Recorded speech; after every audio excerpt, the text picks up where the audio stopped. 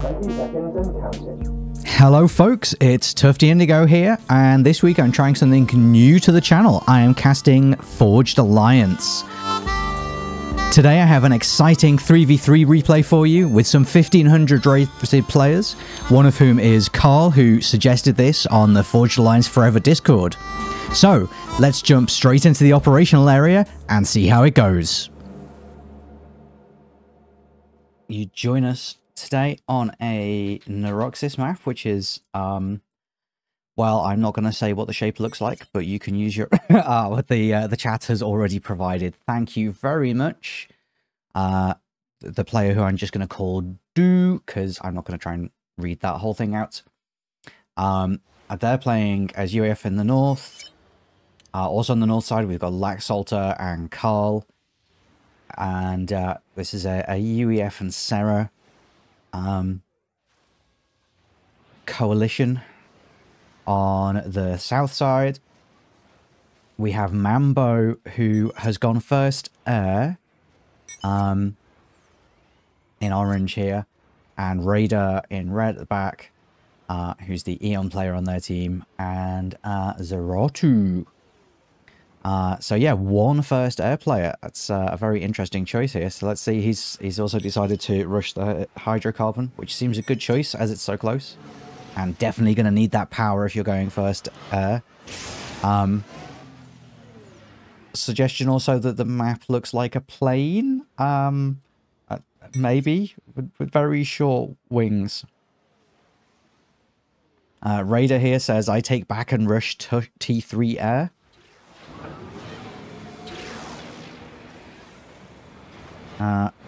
They've also got their hydrocarbon plans up quickly. I assume all of the players have. Yep.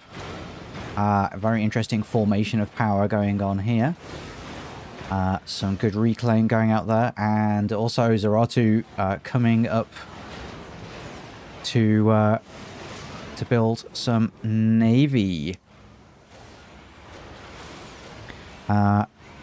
Navy coming down here also for Carl in the lavender. Who also has an engineer going to claim this bit. So yeah, this is one of those interesting Neuroxis maps where basically all of the players are in half of the map, and half of the map is empty or expansion, but also has quite a lot of mass.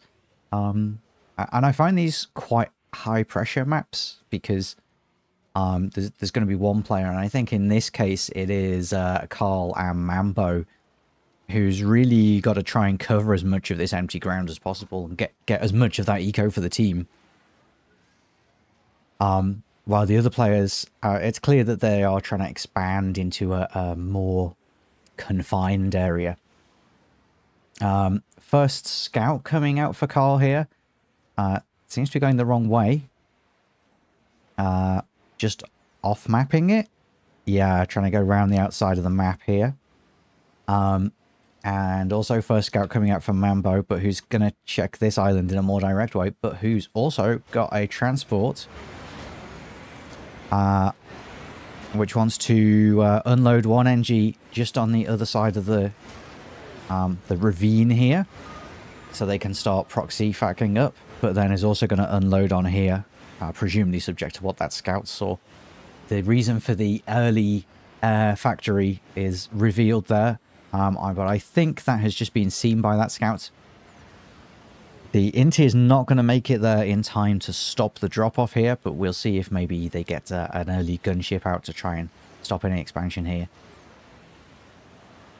This NG going for the mass points first, and then a factory. You'd think maybe with the drop having been scouted, they might go for anti-air first to try and defend against a bomber coming in. Yeah, first T1 bomber coming out here for Carl. So it's really interesting that you might think of these players as the front players, but really the land route here is broken by this ravine, and actually the land route is in the north here,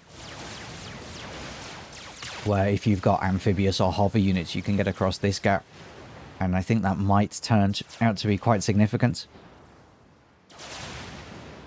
Also, a drop now coming out for Which blue is that? That is Laxalta. Yeah, and they were also going to go for the island. Is it an NG drop? Is it a Geta gunship? Yeah, looks like an NG drop. So maybe a bit ambitious. They might go in and immediately try and reclaim the orange NG, but we'll see how that goes down in a moment.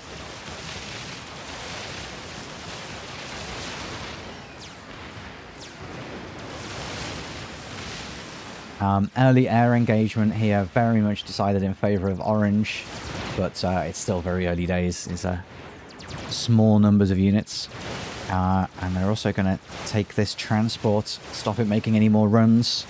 But yeah, 4 NGs on the ground here. They're building a point defense.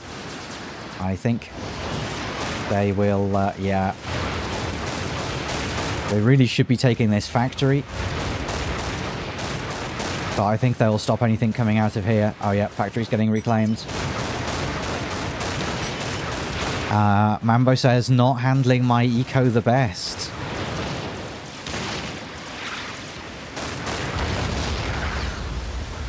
So now they're trying to chase this mobile artillery. This is going to be absorbing some APM here. That's possibly quite out of proportion for the value the RT would get. Also naval battles going on here. Early submarines out of radar and living up to their name there. They're a massive threat to Do's naval ambitions. Also a frigate coming in, try and start attacking everything else that's vulnerable here, mainly the engineers. The submarines have been chased off for now, but they're going to regroup with allies. But really the comm needs to be very careful here if the submarines come back. Could be a bit of a torping. But yeah, Zaratu points out that all 3 players are in Navy on the north side. And oh yeah, then there's a whole extra shipyard facility going on here. Lots of naval factories. Whereas on the south side, there's only 2 players, and they're only taking this area, nothing over here. We'll see how that turns out for them. There's a bit of a Alaska-Russia situation going on here across this strait, with the engineers kind of staring at each other angrily, but no action going on yet. And yeah, so Red has regrouped. Radar sending their units back in here. Frigates and subs. Still not a huge force, but yeah. Nope. They think better of it. They're heading back, taking up a defensive position.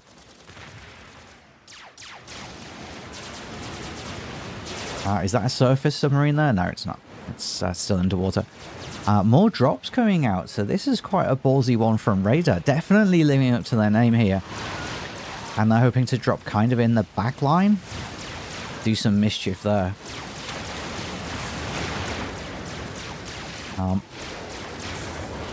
Just follow that. This island in the south is contested once again as well.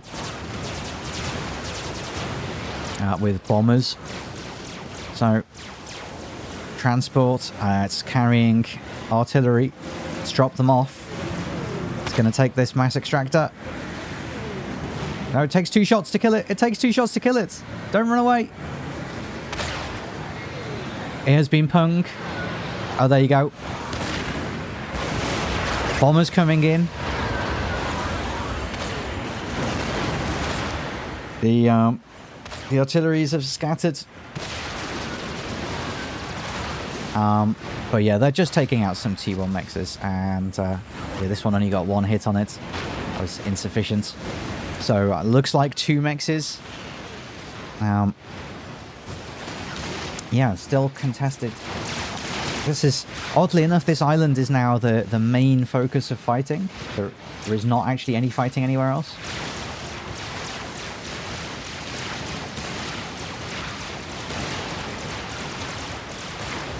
And it looks like Orange has enough mass here to take this.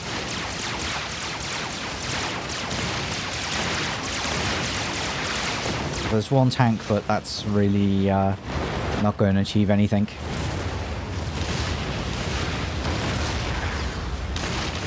And there's engineers up here to claim this territory and take the newly vacated mass points. Carl pinging T3. Oh yeah, so Raider, despite doing all the raiding, is also rushing to T3 air. Which is, to be fair, what they told their allies they would do. T3 NG's coming out, building T3 power. And presumably there's going to be ASFs and strat bombers also coming out. Yup. So that's going to really change the complexion of the air game. There's been a bit of a land incursion over here with these tanks, and this base is actually looking very much in trouble. They don't really have anything to deal with this, but yeah, they're trying to build up a point defense. I don't think it's going to finish in time though. It's already under fire. It's not even halfway up yet. However, they have managed to get some Mantises here just to finish this off, and some T1 bombers also picking off units there. So they've defended this. They've lost a lot. Like, they've lost these mexes here. They do have some reclaim in their base, which will help them get back on their feet, but it's been quite a costly incursion there for Zeratu. Who's had to pause their T2 Navy there while they can build up. Oh yeah, they've also got gunships going on. Gunship arriving a bit late there. Maybe he'd gone off to intercept some more units that were coming in. A wing of interceptors arriving in the north, and it's going to find little resistance, but also not really going to do anything. It's some basic scouting there. If we look at what they see, they take out that gunship basically for free, but what else are they going to do? It's just some slightly weird scouting. However, if we go back onto observer cam, we can see the naval battle has now hotted up, and it's mainly submarines who are engaging in this.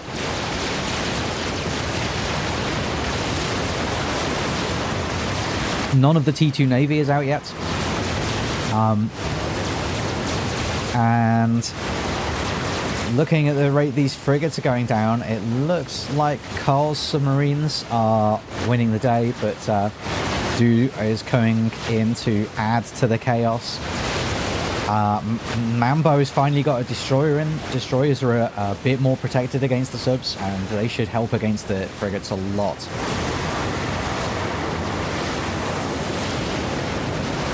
But one destroyer doesn't really look like enough to fight this fleet. And yeah, ASF's now out from Raider and strat bombers. Well, one strat bomber, just sniping some mass points.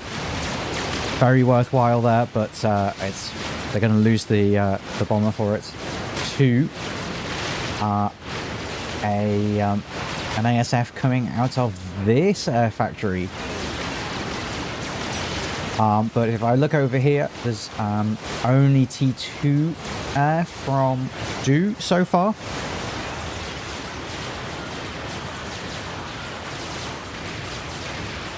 Luxalter pinging possible TML. There is no TML there, but I don't know if they got hit by something that looked like it was coming from that area. I'm not sure what it would have been, but some scouting going out now to try and narrow that down. There's a lot of T1 land over here, not really doing very much. I don't believe it can get down these cliffs, so I'm not sure whether they hope to send it from here or what they're defending against. Maybe another landing, because there was a proxy fac in that area early on. But yeah, all of this T1 land roaming around is nice patrol, but not really doing very much. And we also going back to the Navy, we see the Barracudas, those T2 submarines, in the water now for Zeratu. And it really looks like Southside has made back some progress in the naval game, but not quite. They're kind of scaring the Lavender fleet back to base, but they don't really have enough to fight it yet, especially the cruiser here, which has been free to attack all of this area. This looks like it must have been a drop, because I've just seen the air transport landing there. So another drop here, taking out all of these sensitive mexes. If we look at the economy, not that much difference in it. 14 in favor of the hot colors in the south. So the north, that could even just be accounted for by this this island here. Yeah, with the T2 mexes here now getting capped as well. That's enough for that difference, but it means that really the north side does need to focus on raiding the eco here, and everything they've done here to stop south getting a lead from that. Yeah, so Restorers coming out here. Very handy for defense, especially against this T1 spam.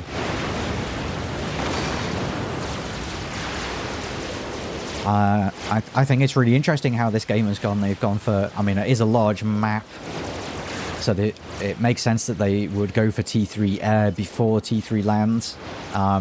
But there isn't even T2 land yet. Maybe some mexes.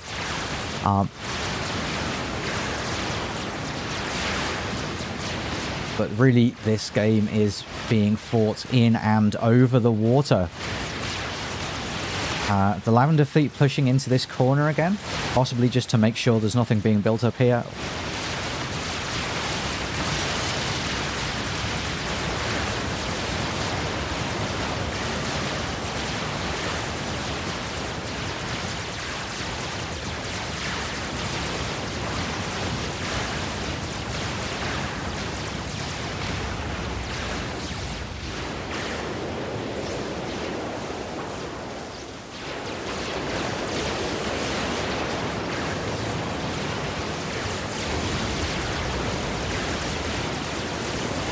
Shield boats also coming out for Northside for Do. Given that the combat is mainly submarine combat, I'm not sure if shield boats are the right answer there, but maybe they're worried about possible restorers coming in. Especially now that the cruiser gameplay has changed. Maybe they haven't really adapted to the new changes, and they feel like the shields are a good safety net there. Yeah, destroyers and subs pushing out now for Mambo. They're just trying to attrit the Lavender fleet at the moment. I think they really don't want to engage it fully, but if they can pick off the edge units, that's really good. And now that they're engaging the full fleets, they're falling back in a bit. Yeah, Lavender, Calder thinks that they're losing the Navy. I don't think it's quite that clear-cut. They do need to tech up. Losing Navy will cost us the game, predicts Lex Salter, and it's easy to see how you might think that. This with the interesting shaped lake here being the main no man's ground between the teams.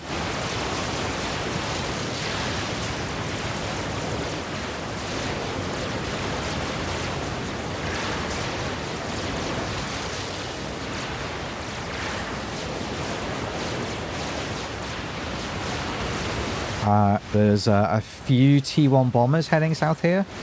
They're just repositioning. They're not any attack yet, but the scouts going in ahead of them. So I think these could be given new orders. Perhaps Carl's still suspecting a TML in this area. Or they've spotted a comm. Is this going to be a T1 comm snipe? Like, we've got up to T3 air, but we're going to go for a T1 comm snipe. They're getting attacked by the ASFs. ASFs all coming in now. They have not dropped, not a single bomb dropped on that comm. I think this might be a wake-up call that T1 bombers are not really worth much when there's so many ASFs and restorers on the field now.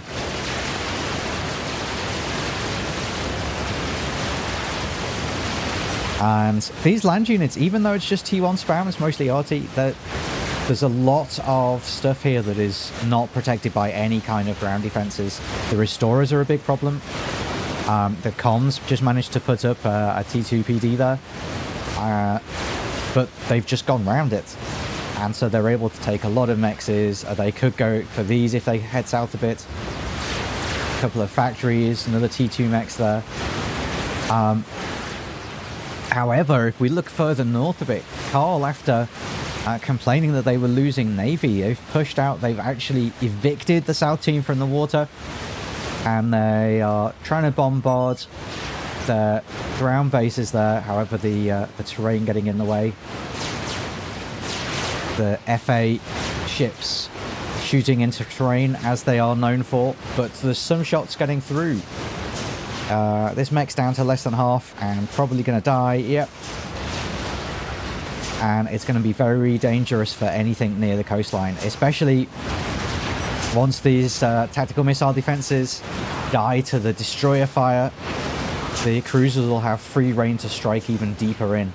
And Raider trying to build Omni. Zerato upgrading their comm to T3.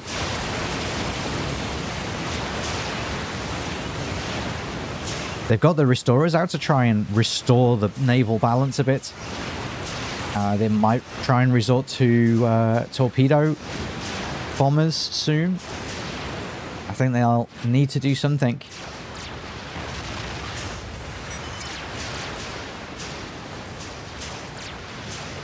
Raider, as the Aeon player, could maybe try some floaty ships, some floaty tanks to push, because the heavier ships with their higher DPS weapons are not always good against large numbers of weak units. So the Aeon T1 hover spam can actually be really effective at getting Navy back. So they might try that, but at the moment they've got torpedo bombers, and I think they're just trying to get the mass here so they can inflict some damage on that fleet before it's too late. Mambo here has put together some T1 spam to try and, well, to successfully counter the Lavender army that was coming in over here. And they're trying to beat these ones as well. But, yeah, Carl has moved in the Lavender Navy to try and stop that and to try and blockade this land path here. Really feel like he could be focusing the comm there.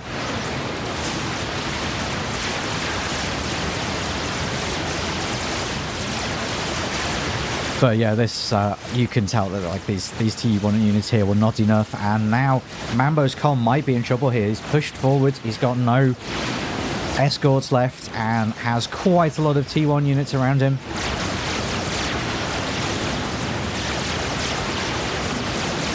It's got quite a lot of regen on it though, so it will take a while. He's got plenty of time. I feel like again he should try putting down a PD maybe, but he'd have to stop moving for that, and that would hugely increase the damage he takes from these mobile artilleries, which are not really being very effective at the moment.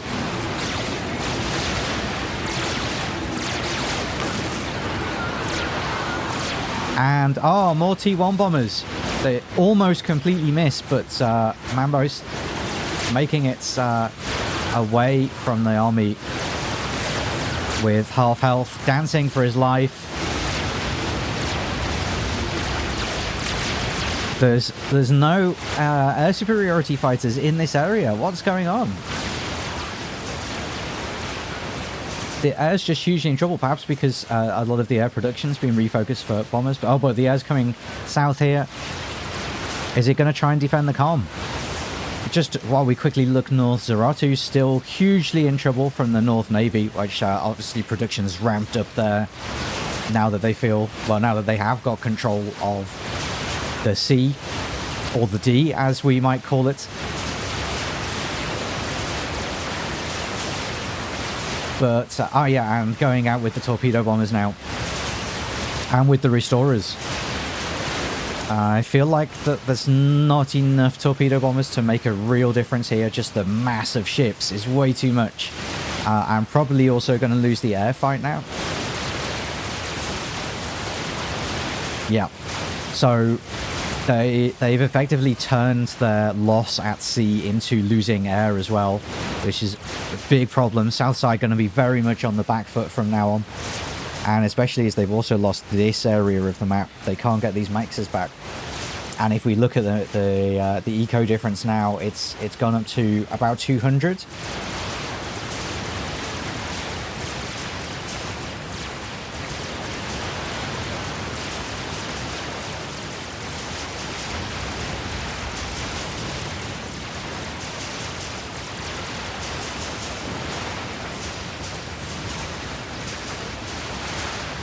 There's more drops of land units coming in on this side.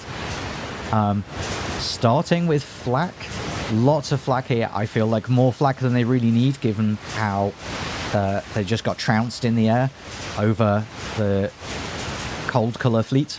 Though those restorers are still a threat. And there's more ASFs being built, so that maybe the flak will turn out to be worth its cost there. However, I completely missed over here. Zeratu's transported his ACU, perhaps thinking that his base was lost, he'd go for a base trade. Has transported over very cheeky location here. There's some T2PD which should be able to deal with the T1 units that are trying to evict them. Very risky play here. They've only and they've got T2 land here. And yeah, they've carved out some mass points. This is actually looking like a good play for them so far, but still very risky because it's his actual comm there. If this expansion or invasion gets into trouble, he's not going to be able to fall back. But then, if you look here, nowhere is safe for Zeratu.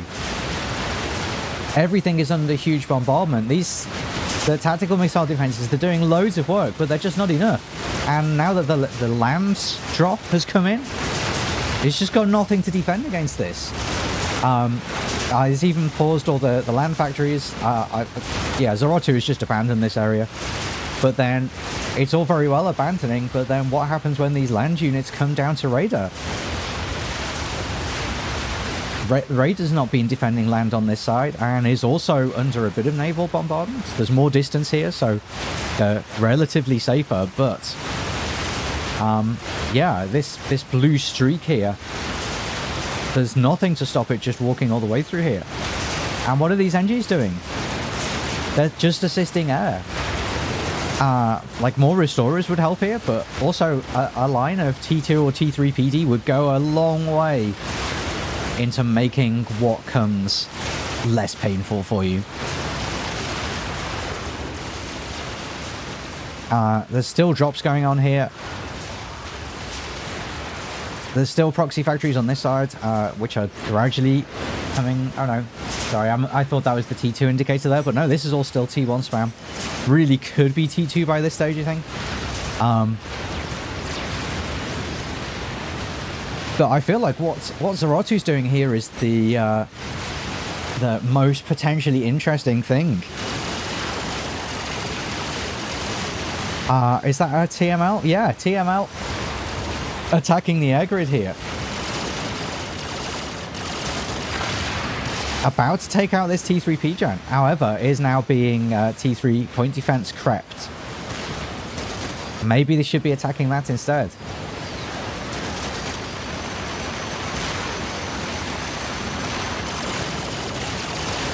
Oh, well, they've got their T1 land going into it, and while the point defense is distracted with the shield, the land could do so much.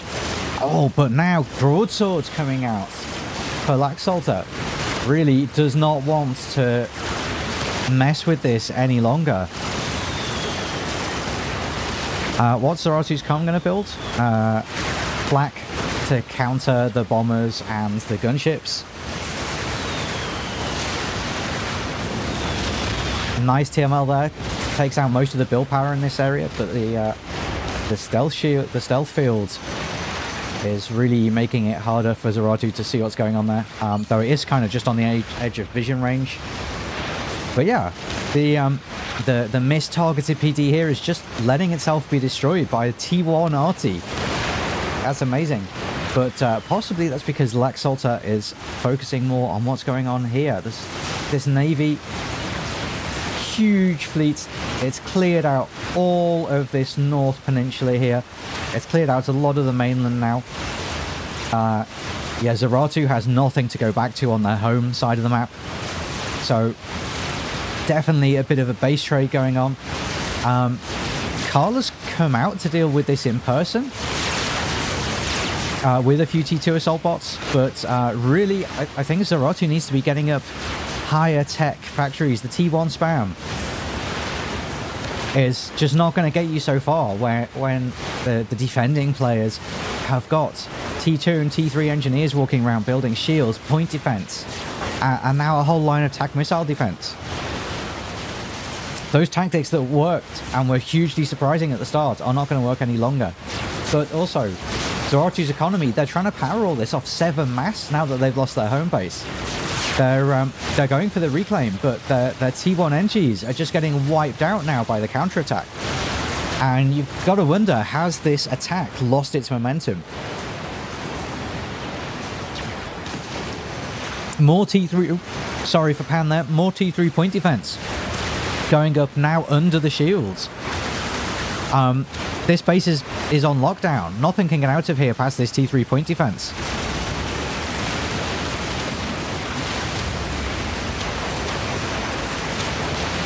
T2 tanks coming in on this side, and there's a lot of point defense to stop them, but there's a seemingly endless line of units, and even there's drops coming back.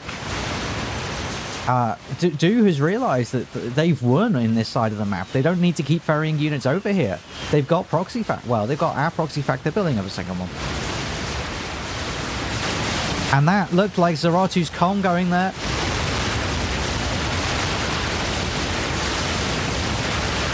So it was a very brave attempt, and it really did get a lot of value. It took a lot of APM away from the North team, and yeah.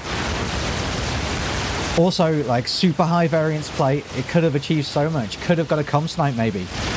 But ultimately, you just can't do that much without eco.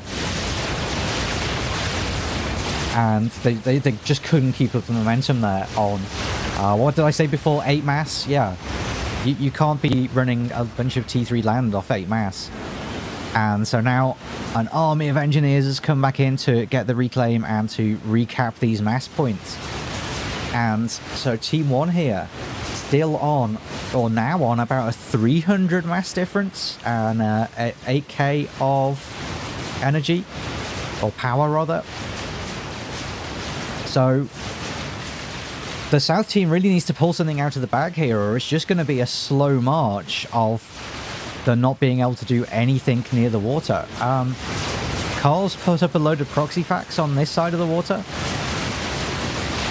Again, just trying to win with T1 spam. Interesting. There's more T1 drops coming in. But again, the south side's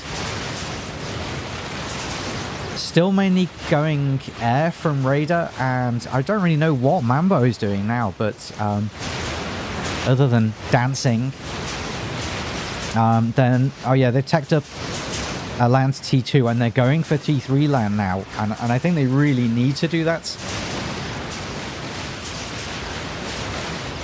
But they can only build stuff at the back here. Anything further forward than the front of Mambo's base is just coming under constant withering fire from the naval standoff weapons. And they really have nothing to fight back.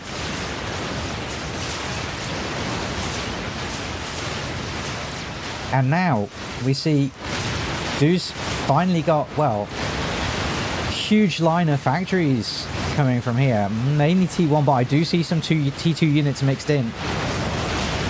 And Yeah, there's a line of shields coming at the front, and really, they just have this unstoppable wall now. Streaming T1 units into its spaghetti fashion is not going to stop this. T1 bombers are not going to stop this, not when it's under cover of ASF. Yeah, even Dusang, minute 35 and T1 wars. And boom, finally Mambo's dancing days are over. Some strats there. Speeding away from the scene of the crime tells us what was responsible for that ejection.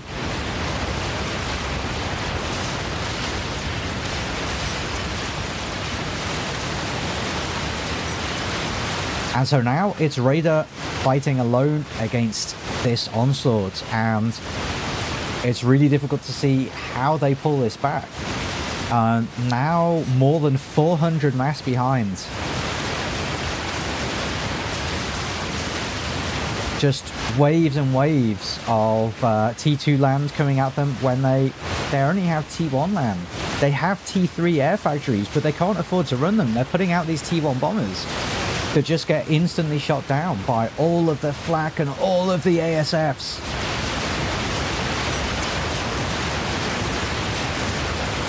And now finally, the Blue Army has caught up with the calm. Are we going to see our last exit from this game? They're not focusing the calm. They're here to wreak havoc. They're here to destroy the air grid. But they don't need to destroy the air grid. It's not doing anything of value anyway. Duke could end this right now.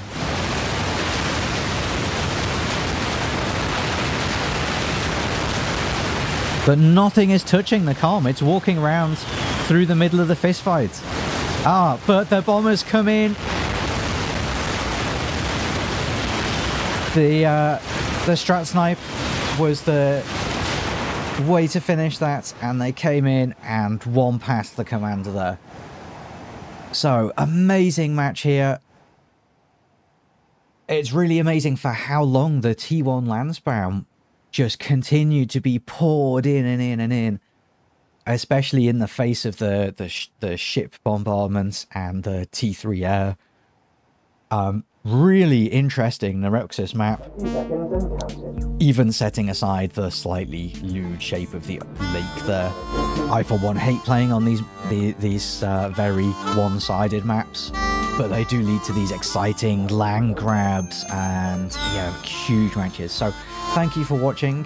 Congratulations to Team North there, and commiserations, well played Team South. I'll see you again for the next one. I've been Tufty Indigo. This has been Forged Alliance Forever. Goodbye.